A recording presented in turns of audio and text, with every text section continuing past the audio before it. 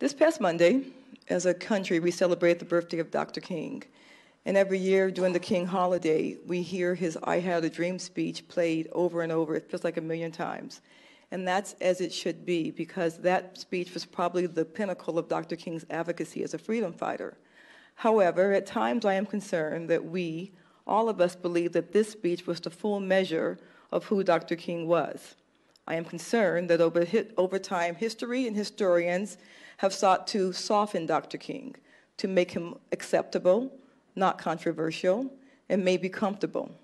Dr. King was not a kindly uncle who only gave comfort and messages. He was, in fact, a very passionate fighter for righteousness. If you really want to understand the full measure of Dr. King, don't just listen to his I Have a Dream speech, but read one of his most important writings, a letter from a Birmingham jail. In his letter, Dr. King spoke about the fierce urgency of now.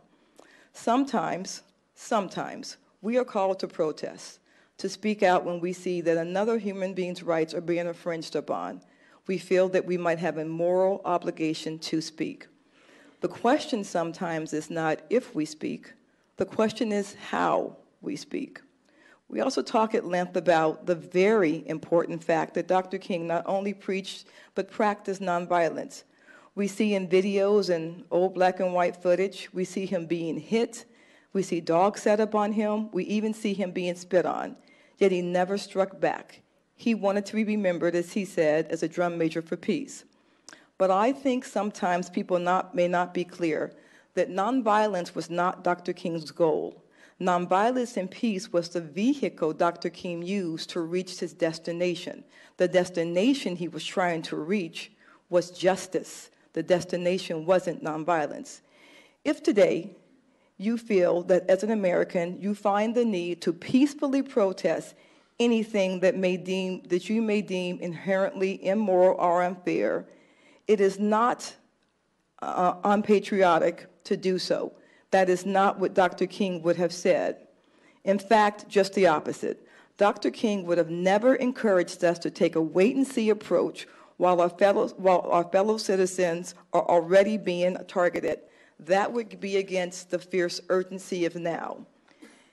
However, if you feel you cannot disobey civilly, if you cannot be hit, if you cannot be spit on, if you cannot have dogs set up on you, or if you cannot even handle being called a name without wanting to strike back or worse, then you are also not following the teachings of Dr. King. He would have not accepted you are meeting violence with violence or hate with hate. Don't go out there if you can't do it civilly. Standing up for right is not comfortable. You have to be willing to be hated. There were people who deeply hated Dr. King, who threatened not only to kill him, but to kill his wife and 4 young children. If you are going to stand on a moral high ground, you have to accept hate. You have to swallow the pain, and you have to get up the next day to continue to fight whatever you believe in is correct without ever hitting back. And one more thing. I want to say congratulations to Paulo Trindell, who is the newest Loudoun County resident. He took his oath of office today. Thank you.